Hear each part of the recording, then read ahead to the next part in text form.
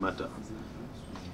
On my part, Mr. Chairman, on behalf of the party, the National Resistance Movement Party, in its thinking, in its philosophy, wouldn't want to constrict itself into a thinking that makes everybody feels like we are not giving them a chance. We, as a party in government, we contested for leadership. Our manifesto was voted for, and just like another party that came to contest. And we are in leadership because of the popular vote by the people.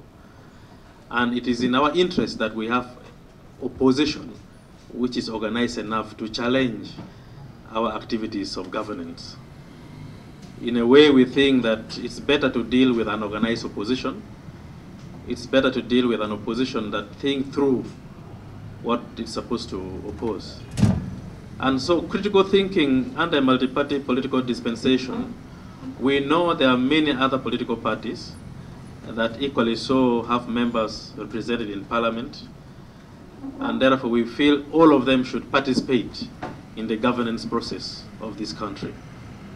Now, having said that, we also know that the Constitution is very constraining, that parties contest for governance, and a winning party is voted for based on its manifesto, and the first runner-up becomes a leader of opposition. That has been the practice. And with the administration of Parliament, a leader of opposition is picked from the party that comes second in the national election. Now, we've been debating and seeing to what extent would such represent the interests of all other political parties in Parliament which are in opposition?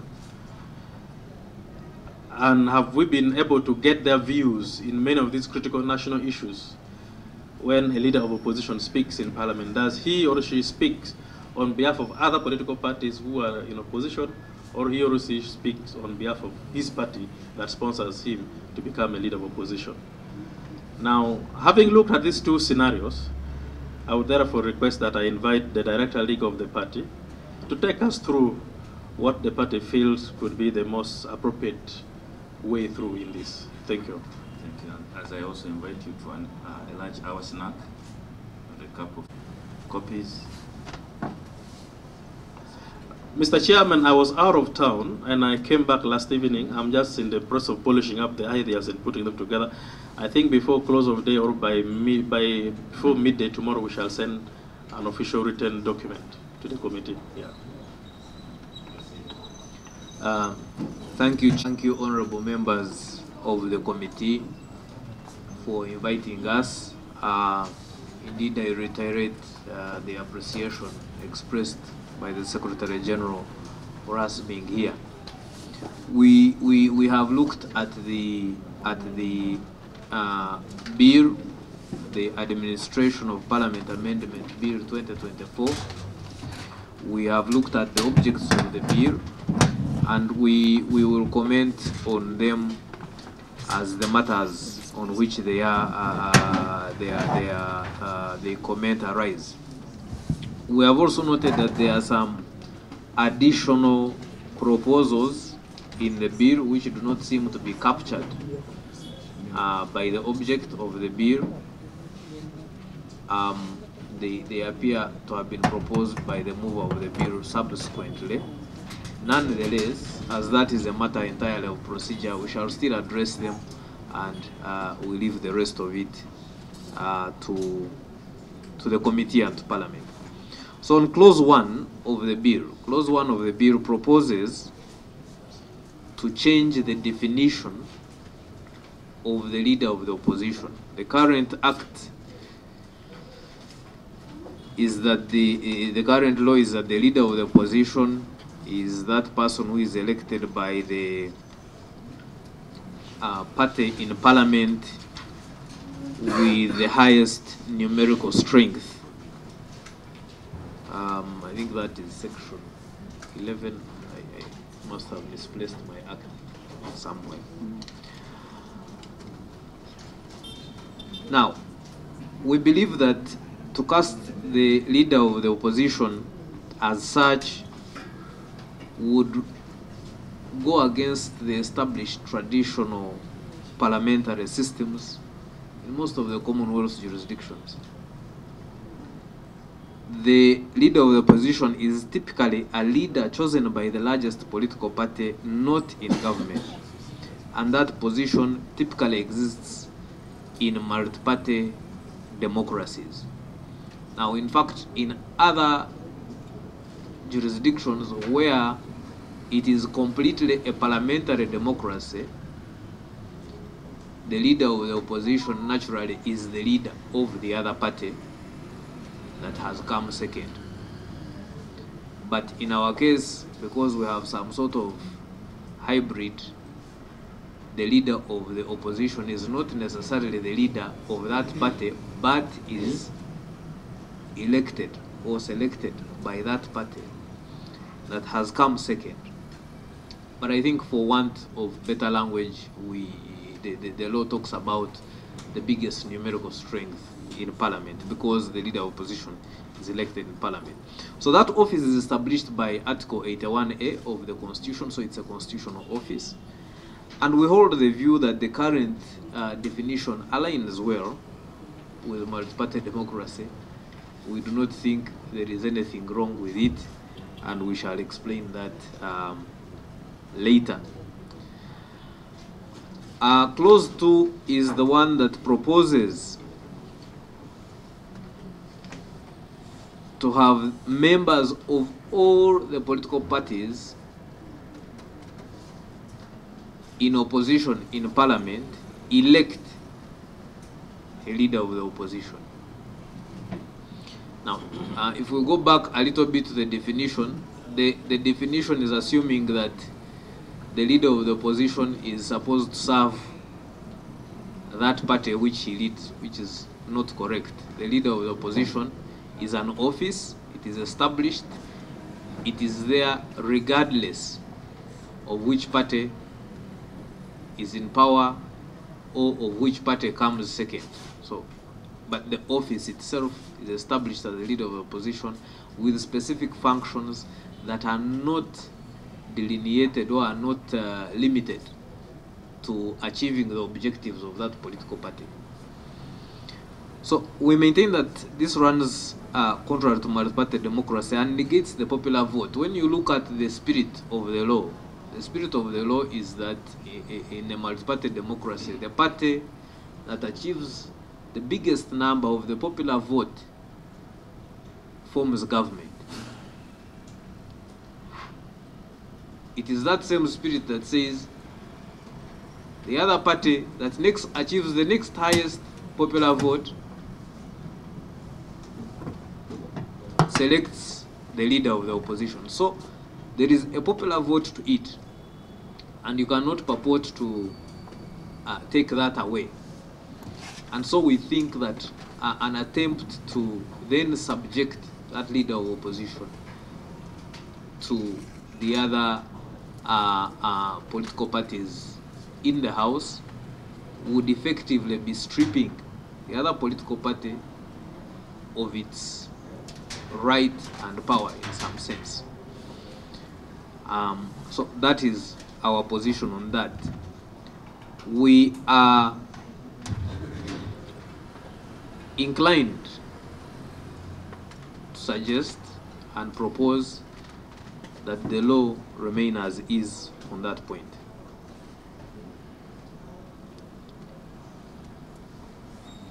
Clause 3, I will run through these fairly quickly because I assume everybody here has of course had the benefit of the bill. This clause seeks to add, as clause 3 seeks to add a grounds upon which a leader of opposition can be removed. Now, all these things are a bit connected. So if you look at clause 1, making the definition, you look at clause 2, seeking to make the amendment, then you will find that there are several other things that lead to that. So once, for example, the idea that the leader of opposition is elected by other members of parliament, by the other political parties, once that collapses, you will find that several other things linked to it would necessarily not make sense. So, following our submission on clause 2 and 1 that we have just made, we find that clause 3A and 3B are untenable. Those clauses, I can read them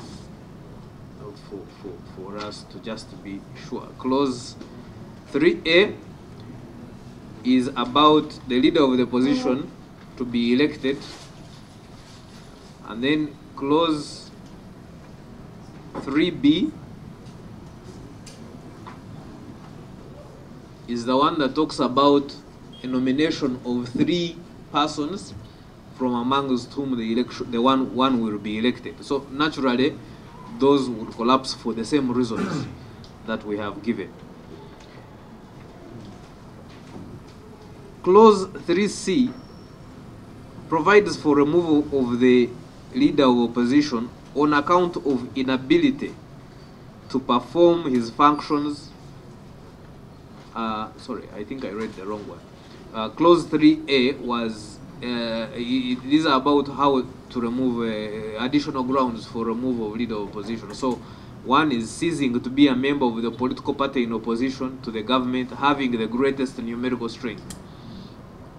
That is already covered by the law, which says if he ceases to be a member of that political party which elected him, that is automatic. So this is only proposed because it is based on changing the system.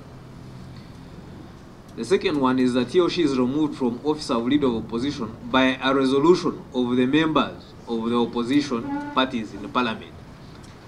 Now, again, you can see here that the party now has lost its authority over its members and cannot discipline. And we think that for a multi-party democracy, the parties should be empowered, they should be strong, they should be allowed to grow.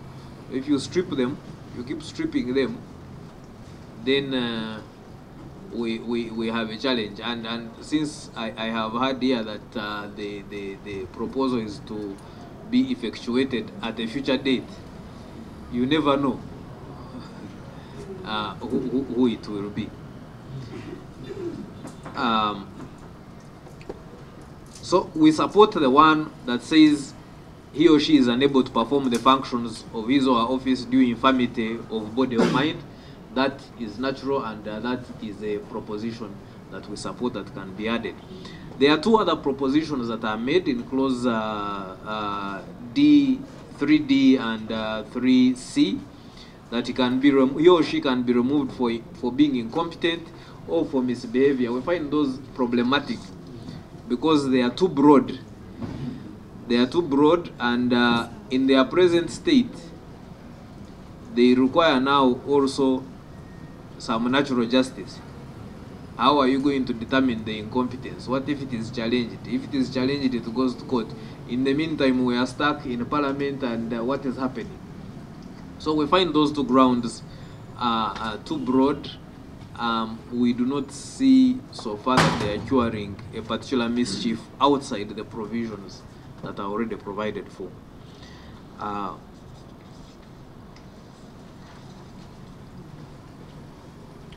So clause 4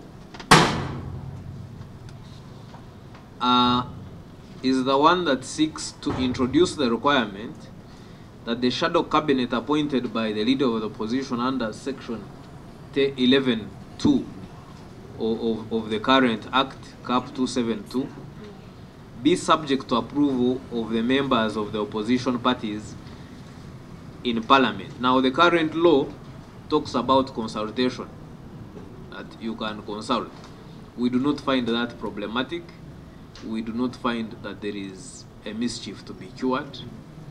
And given our views on the nomination or election of the leader of opposition, we think that that one also perhaps should not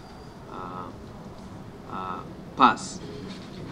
We support the proposal in clause 4C in as far as it provides for discretionary consultation and does not seek to take away the rights and powers of the party with the highest numerical strength in Parliament. So clause 4C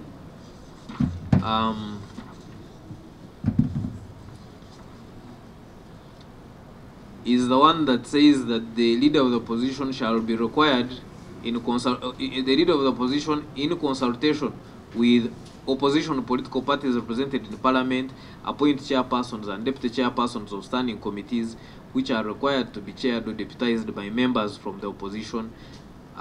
This will ensure that the views of the political parties are considered while appointing chairpersons and deputy chairpersons of the opposition committees.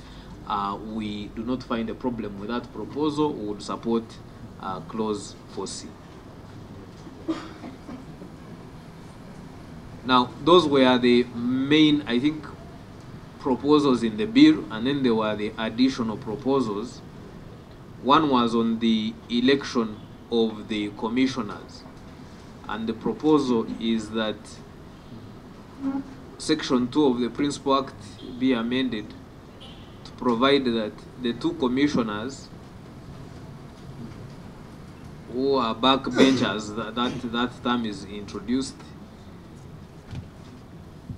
should be elected and they should not belong to the same party.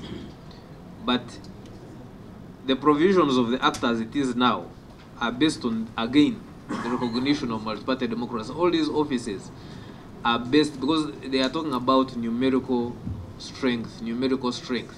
That is our democracy. That is how it runs. So the underlying assumption is that the ruling party and that the party with the largest numbers not in government would generally represent the majority of Ugandans, one the alternative of the other. So we propose that the amendment would take away that critical factor, and would think that there is no problem with that provision staying as it is. The other additional proposal was on budgeting for the LOP office. Again, we go back to the fact that this is an office and the budgeting is done for the office. The budgeting is not done for the party or for the individual that is in the office. It is for the office. We take the view that it would not serve the purpose if you now spread that budget among political parties. You are not funding. It would assume that you have split the functions of that office among those political parties along some other line that we are not quite clear about.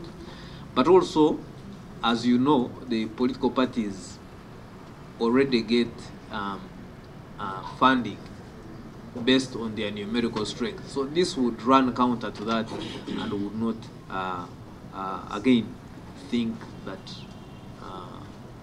it serves the purpose which it is thought to be serving. And if that purpose itself, I think, is contrary to the office.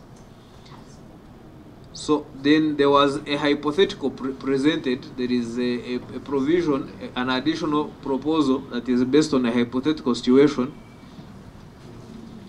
where a political party in the opposition, two political parties in the opposition, have the same number of MPs in Parliament.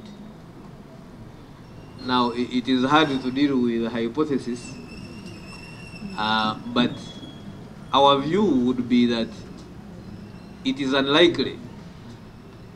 It is unlikely that you would have the second party in the general election. You would have a tie in the votes in the general election and have a tie in the members of Parliament. Our view would be that the better way to solve that hypothetical situation would be to deal with the party that comes second in the general election. But that is still a hypothetical, and I say this with a lot of reservations because it is a hypothetical. It's a bit complicated to deal with. The final proposition in the additional proposals was the election again of the chief whip. I think this follows the same position that we have discussed regarding these elections. I think the chief whip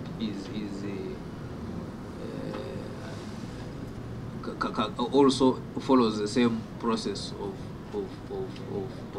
election.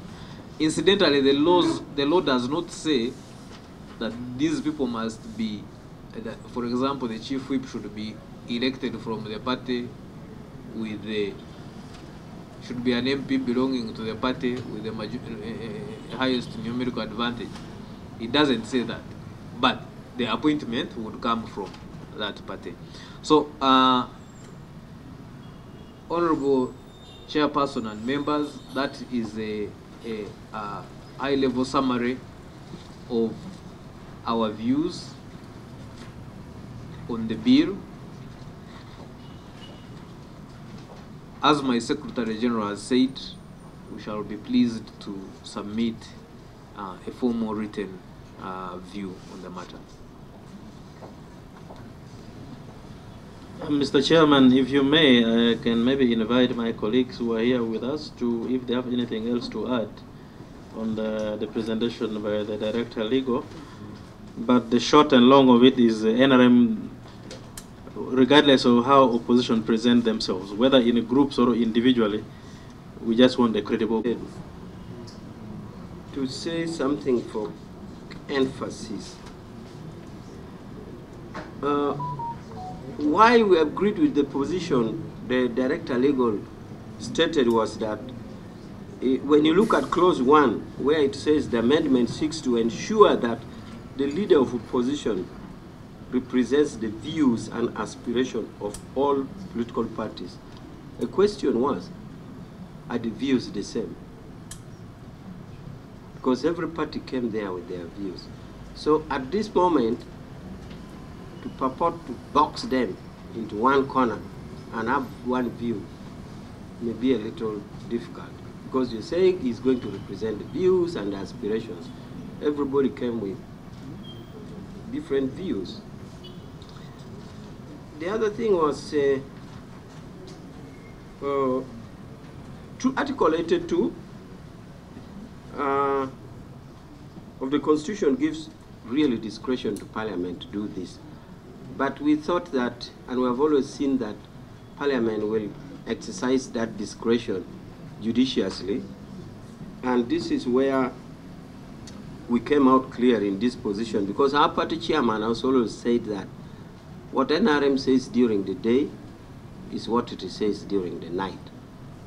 And therefore we expected that this discretion, Parliament would use its discretion very judiciously, not with suspicion. And that is why we are honest to this position that Director Legal has said. The other comment I wanted to say was, on the funding, the Director made it clear that under another legal regime,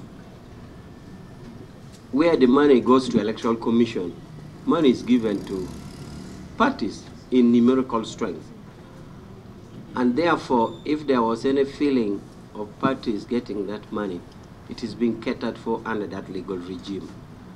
And therefore, the money which is meant for an office X, in our opinion, it would be wrong to divide the money meant for office X to other parties. I thought we wanted to say that.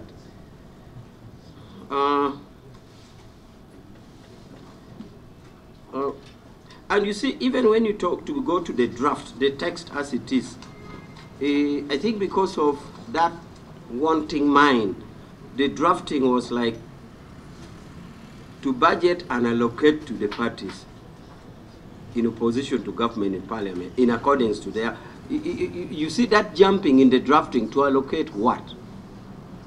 To allocate, and it consistently in the draft, to allocate, meaning that in a kind of hasty mind, the drafts lady or draftsman also was not confident, because in other words was supposed to draft that to allocate money for opposition, leader of opposition, but I didn't want to commit that to allocate money for leader of opposition. So that hasty mind led to that kind of drafting.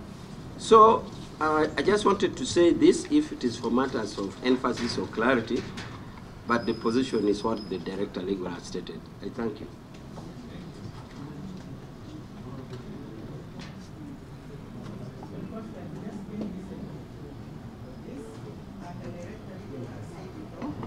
Sorry. The Director Legal has said it all. When you look at the bill, there is nothing it wants to cure. Have we failed to do the work? Have we failed to conduct our business in Parliament?